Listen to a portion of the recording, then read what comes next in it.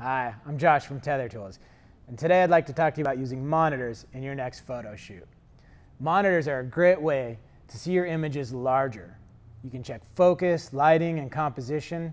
They're also a great way to collaborate with others on set. Use it when you're talking to your models, your art directors, your makeup artists, or even parents.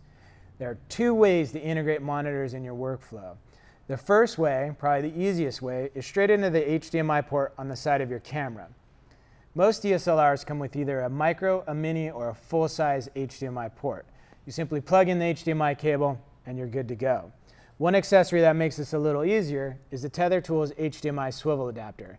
It allows the cable to move a little bit while you're shooting, which will take some of the pressure off the port on your camera.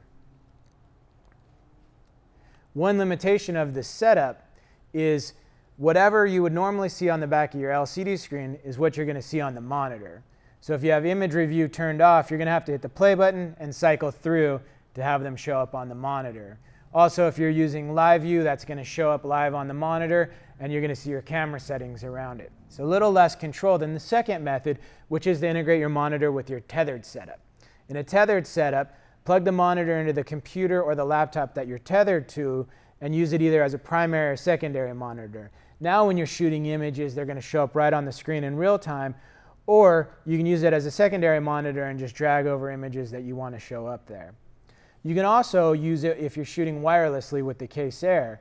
Whether you're using an iOS or an Android tablet, you can go HDMI out to the monitor, although you may need an HDMI adapter, so you'll have to check with your user guide on that. The obvious next question is, how do I mount my monitor? You're going to need your monitors to be as dynamic as your photo shoot. What that means is, whether you're shooting indoors, outdoors, in the studio, or on location, you got to make it easy for your monitor to be set up and be there ready to use. So in another video, I'll cover all the mounting options to mount it to C-stands, light stands, or tripods, as well as any adapters you might need to make that happen.